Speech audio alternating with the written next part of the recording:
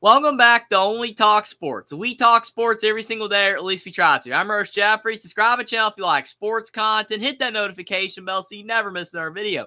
There was a blockbuster trade that just occurred in the NBA. Toronto has decided to trade OG Anunoby to the New York Knicks. OG Anunoby has been sitting at the Toronto Raptors for many years, and he was not going to be able to win on a team that is going nowhere. They're struggling right now, and it looks like they're going to be doing a total rebuild.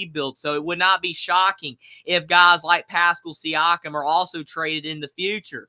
But OG Anunoby is out, and he's going to a team that is at least contending in the NBA right now. The Knicks might not be one of the best teams in the NBA, but they are a solid team, and they have quality players like Julius Randle and Jalen Brunson that definitely help New York compete in the East, and OG Anunoby is going to help big time. But what did the Knicks have to give up to get OG Anunoby? Because you know it was a lot. Toronto did not want to get rid of OG Anunoby for a cheap price, and it was not a cheap price. RJ Barrett, Immanuel Quickly, and a second-round pick are all gone from New York. They're going out to the Toronto Raptors. Now, Precious Achiuwa, he's also going to be traded to the New York Knicks along with OG Anunoby, so that will help the New York Knicks on their bench, getting a solid player in Precious Achiuwa, a young player that still has a lot of room to develop.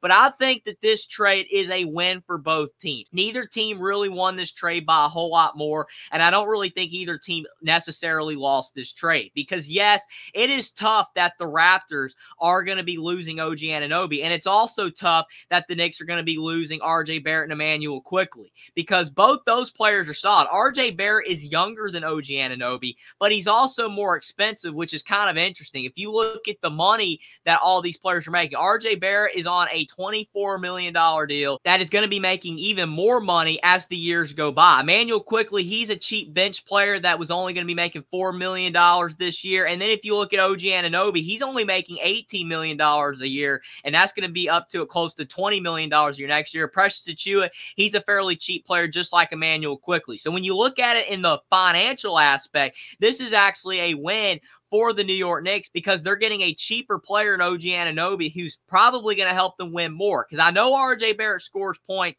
just like OG Anunoby does, but Anunoby is a better defender. He is one of the best defenders in the NBA, and the Knicks' identity is trying to be a defensive first team. With all those great teams in the East like the Bucks and the Celtics, you have to be good on defense if you're going to have any shot to compete in the East, and OG Anunoby is exactly what the doctor ordered for the New York Knicks. I think that is a perfect pairing. RJ Barrett going to the Raptors is a good pairing for them because RJ Barrett's from Canada. He has that connection there, so he's going to play really hard for Toronto being back in his home country. Plus, he's a younger player, and he wants to shine, and he'll probably perform even better at Toronto, even though he's not going to be winning. It stinks for him, and he's going from a better team to a worse team, but he's going to be able to get to shine more, and possibly if he does really good in the future, maybe Toronto can either build around him and finally start having some more success in a few seasons, or if things don't work out, they can retrade him to another team, and he'll be just fine, and he'll still be in his prime, and he won't be aged out, and he'll still be able to have success somewhere in the NBA. OG Anunoby, he's a couple years older.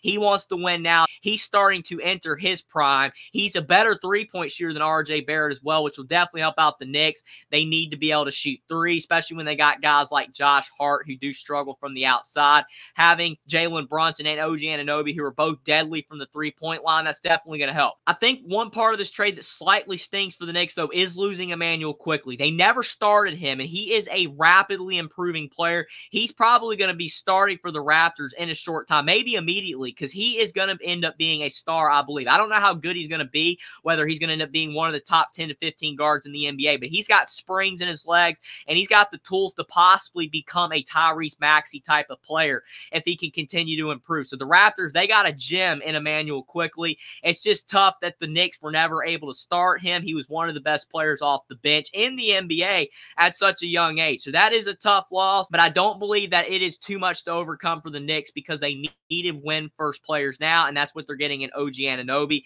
and Precious Achiuwa will will help having a guy off the bench. As you can see here, the grade that this article gives is a B+ for the Knicks, and for the Raptors, they give it a B. I do believe that it is tough that the Raptors are getting a more expensive player in RJ Barrett that's not going to help them win. But the Raptors, they're not in the market to win.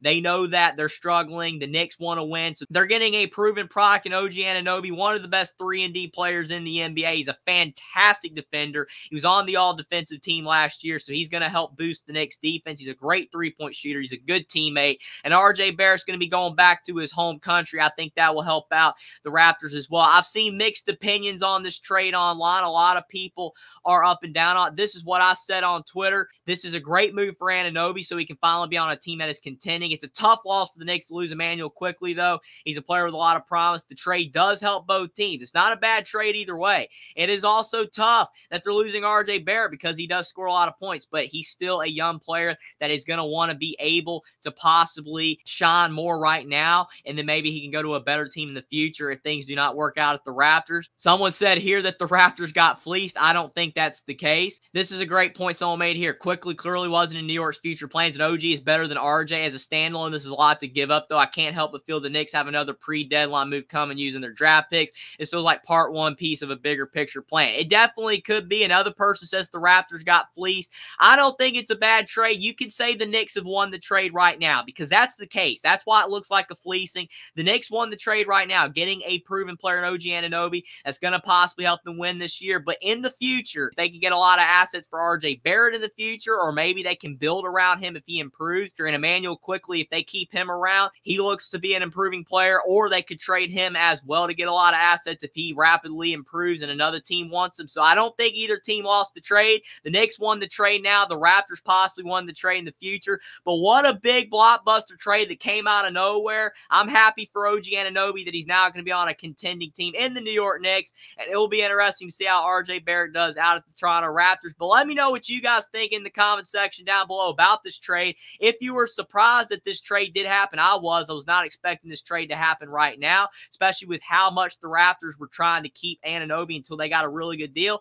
But I do think that they got a solid deal in return, getting RJ Barrett and Immanuel Quickly from the New York Knicks. As tough for the Knicks to give up as much as they did. But let me know whether you think that the Knicks or the Raptors won this trade, and which team you think is going to benefit more from this trade right now and in the future. Subscribe to the channel if you like sports content. Like this video down below. Follow me on Twitter as well. Link is in the description, and I'll see you next time.